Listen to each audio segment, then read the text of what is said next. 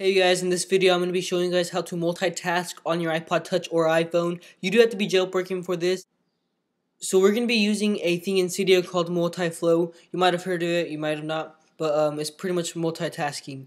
So before I show you guys how to actually get this onto your iPod Touch or iPhone, I'll be showing you guys how it works first. Alright, so the first thing, you get two icons, and I don't know if you guys can see that very good right there, but it's called backgrounder and multi-flow prefs.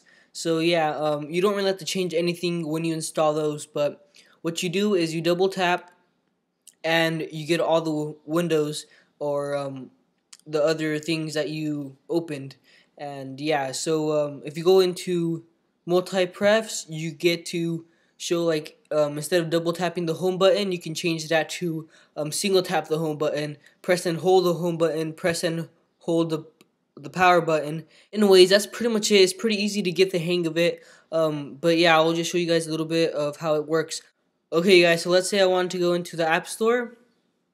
You just hold it, the home button, it'll say background disabled. That means it won't save. So press it again and it is enabled. So if I exit it, then I'll go to double tap and it will be right there. As you guys see the App Store, and I'll just have to click and type in again. So I want to exit, go into Safari, double tap, and go back to the App Store. So that's pretty much how it works. Now I'm going to be showing you guys how to actually get this tweak on your iPod Touch. Anyway, so first thing you want to do is open up Cydia.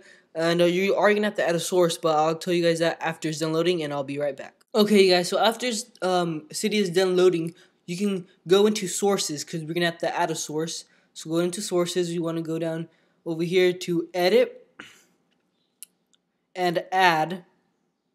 And the source you're going to want to add is repo.beyouриphone.com.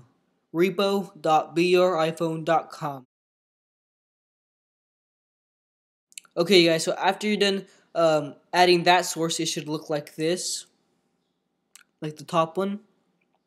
Alright, so after that, go into search, and you want to search in, just type in multi, and it should show up right here, multi-flow. And the O is a 0, so you can't really type it in, or you can, but just remember that. Alright, so you can type that in if you want. Alright, so there is a paid version. This is actually paid, but if you type in the source, sorry about that. If you type in the source, then you will be able to get it for free. Alright, so you just tap it,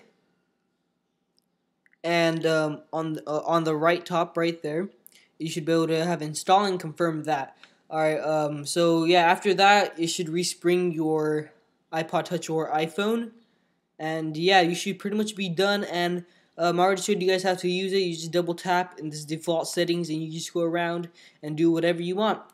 Alright, so also all these steps will be in the description on the bottom of this video, and so everything will be in the description on the bottom. And don't forget to subscribe and thumbs up this video if you like it, and I'll see you guys in the next video. Peace.